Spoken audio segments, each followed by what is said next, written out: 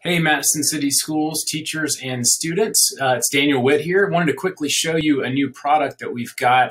It's a supplemental product to the TurnItIn product, and it's an add-on for Google Docs. So let's say you've typed up your entire research paper or whatever you're working on, and you did it in Google Docs like I've done here, and then you wanted to kind of do a plagiarism check for yourself to make sure that you are creating an original piece. So I'm going to click on add-ons at the top, and then I'm going to go down to TurnItIn Draft Coach, and I'm going to click on that.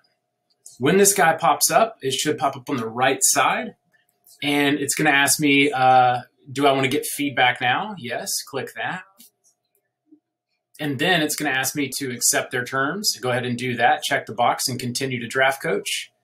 And then we're going to look, we got three different options here. TurnItIn Draft Coach gives you tools to help you in your writing process. Here's where to get started. You can do a similarity check. You can check your paper for plagiarism. You can do a citations check, which tracks your sources and citations. And then you can do a grammar guide. It's just an additional layer of grammar protection for you. So let's go ahead and just go to the first one only. So I'm going to go to similarity here, and I'm going to run a similarity check.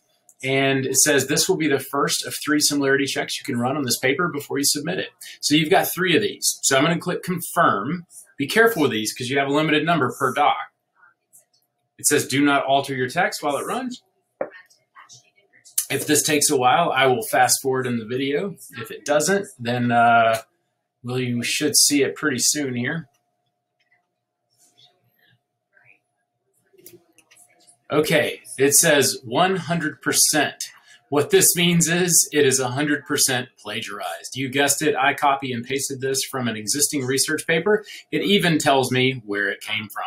So that gives me, if I click the little question mark here, it can take you and you can see interpreting your results. So obviously, the lower the number, the better. You want a low number, preferably 0.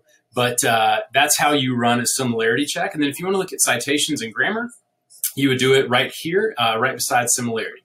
So I hope that gets everybody started with the new Draft Coach from TurnItIn. Have a good one.